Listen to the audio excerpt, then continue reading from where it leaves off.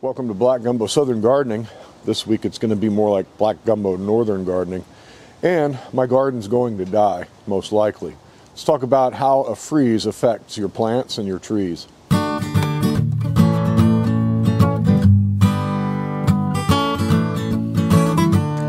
you take a look at my garden, I've got brassicas and like these broccolis, or these are cauliflowers. I've got some carrots over here. Carrots generally do well for me through the winter. I've had carrots under snow. I've got some real tender lettuce right here. Some herbs.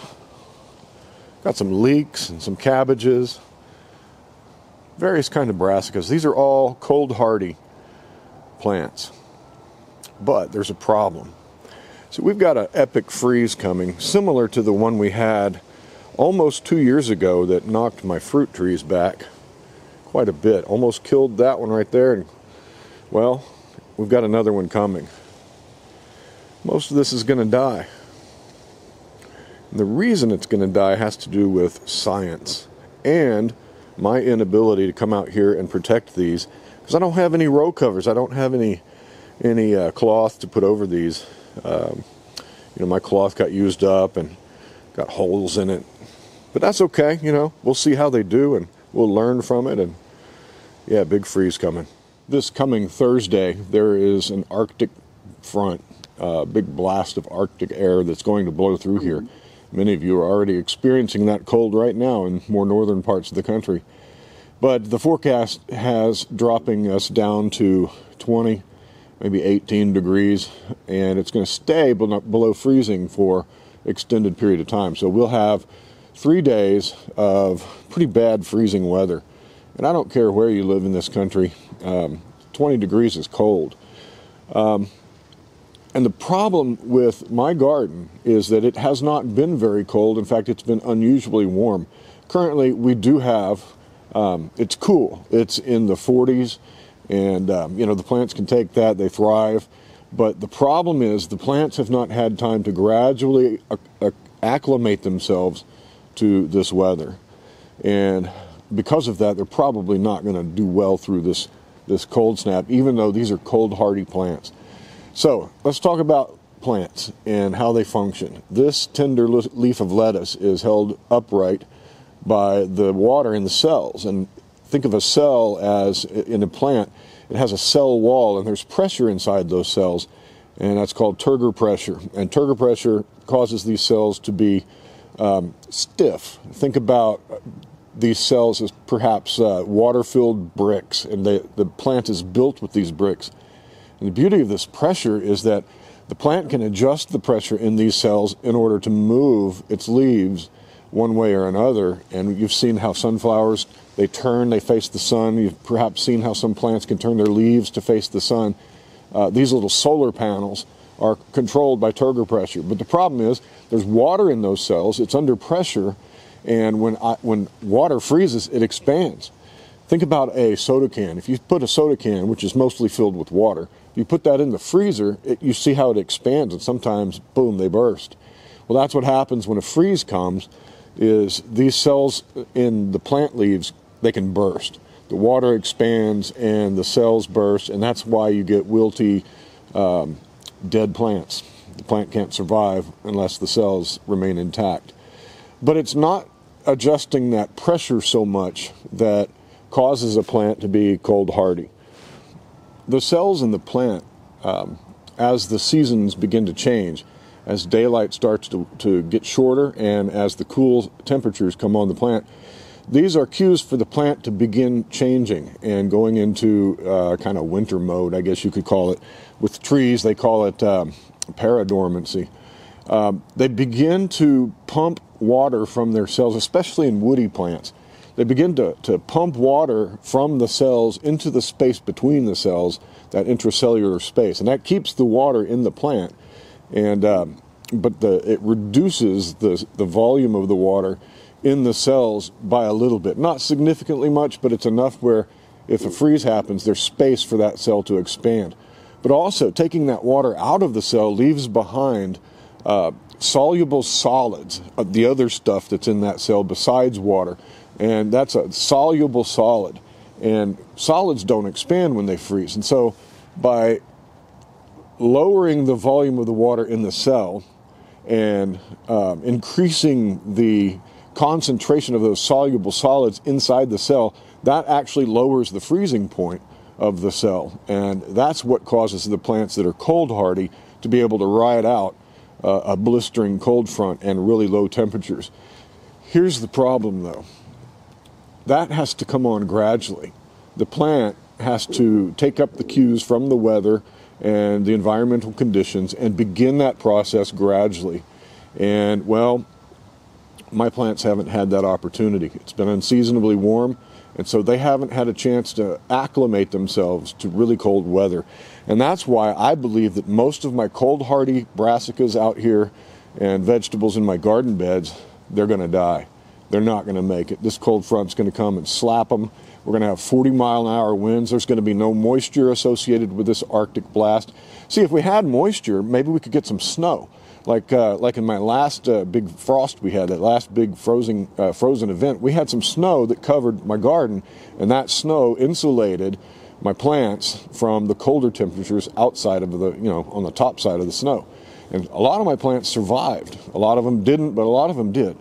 This is going to be a dry one, and so I don't know that there's going to be any insulation on these plants whatsoever. I have heard that people will come out and spray their plants so that it'll form an ice barrier, but no, I'm not going to do that. Too cold, man, to be messing with water. This process of becoming cold hardy is also associated with dormancy in trees. Citrus trees don't really go dormant, but they do prepare for cold weather by doing that process of, going into paradormancy, and it begins out here on the limbs and works its way down toward the middle of the tree. And so if I want to save this tree, I don't necessarily have to cover the whole thing like I tried to last time. We lost power, and the heat source that was down here didn't do any good. That cover froze over and formed a shield of ice, which I believe saved this tree. But the tree did die back all the way down to the main trunk, and the roots were fine underground. The main trunk was fine, and this is 2 years of growth since that last freeze. And this tree is still confused. It's got ripe lemons on it, it's got young lemons on it, and it's blossoming again. This tree's in for a shock. But because that process begins out here and goes toward the trunk, oftentimes when a big blast comes like this, the trunk and the roots down there have not gone through that process of hardening off their cells to handle a freeze. And so what I'm going to do to protect this tree, I don't have enough blankets anymore to wrap it up, but I am going to wrap the trunk. I'm going to wrap the trunk where I can get to it, hopefully insulate that trunk a little bit so that if this Lucy, the lemon tree, gets knocked back like she did 2 years ago, well, she ought to come back from the trunk like she did last time. I love this tree. I'd like to save it. That's a problem with having citrus trees in the ground here. Man, these cold snaps really knock them back. Now these apple trees, on the other hand, this cold snap won't really affect them too much, I don't think. But I do have, these apple trees aren't anywhere near dormancy. They haven't dropped their leaves. They're supposed to in other climates. Around here, sometimes apple trees will keep their leaves year round. These are apple trees that are specifically selected for our tropical area, our subtropical weather. They do well in hot environments. And, well, that means that they haven't dropped their leaves, and that tells me that they haven't begun that process of really adjusting themselves for cold weather. What you can do to induce that is to strip the leaves, but generally the advice is that you strip the leaves more in January. It's middle of December, and well, I'm not going to strip these leaves. What I might do is, again, with these apple trees, I might wrap the base of them so that if they get some damage in the upper wood, that at least my rootstock down there and my scion wood above the rootstock, I can preserve some of that and keep these apple trees alive. I actually think these apple trees might benefit from a cold snap. It might induce them to wake up and get with winterization. There's not much winter left around here, but yeah, I don't think the apple trees are going to have much trouble. All of my fig trees have gone through this kind of freeze before, and some of them got stunted, severely stunted. They didn't know what to do, that coming spring. But I tell you what, all of them lived except one. We had 17 degrees out here on these fig trees, and we had many, many hours below freezing, many days below freezing. And I thought all these fig trees were goner. I thought they were goners. The important thing about my trees is the citrus trees are the priority, and we will be taking those in, the ones that are in pots here, and so they'll come through it just fine. We don't have to worry about those. I'll also be taking this southern cherry, this Barbados cherry tree. We'll be taking this in because it cannot handle a freeze, and that's the benefit of having some of these in containers. But the fig trees, yeah, we're just going to leave them out here to ride out this storm just like they did last year. These fig trees are so confused. They drop their leaves, but because it's so unseasonably warm, you can see some of them have put on more leaves, and some of them are fruiting. So, yeah, they don't know what to do. This guy is asleep. That's good. This tree's looking healthy. We'll take him in. I mean, fig trees with fruit on them in the middle of December. Yeah, they're confused. Miss Phoebe dog. How you doing, Phoebe? How you doing, you big fat loaf? Phoebe likes this cool weather. She likes to just come out and lay in the yard like that. But she's not going to like that 18-degree blast.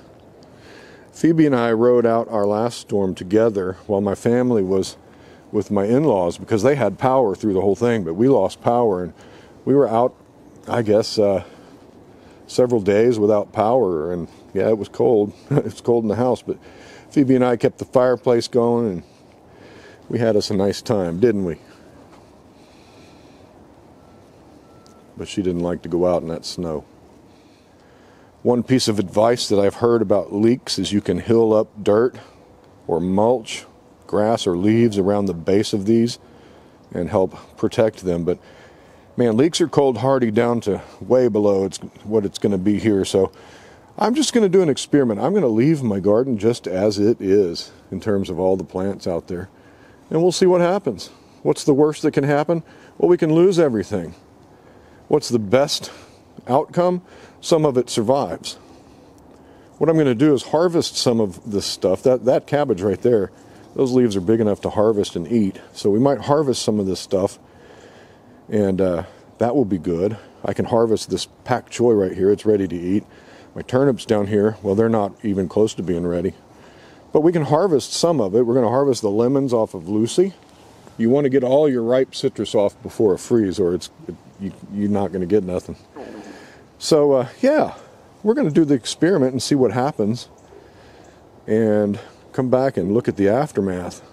Hopefully, some of this stuff will handle the freeze. These muscadines will do fine. They'll take a freeze like champs. These are going into their 6th year, I think. The trunks are about 1.5 inches tall, nice and barky. The bark's kind of fallen off on some of these. I don't know if that's regular, if that's normal. But yeah, these got zapped in that last freeze and popped right back like nothing ever happened. So we've got to trim these up this fall. At least I know that these are probably going to do just fine. And we'll continue to get our 40 pounds of fruit, 50 pounds of fruit a year from these vines.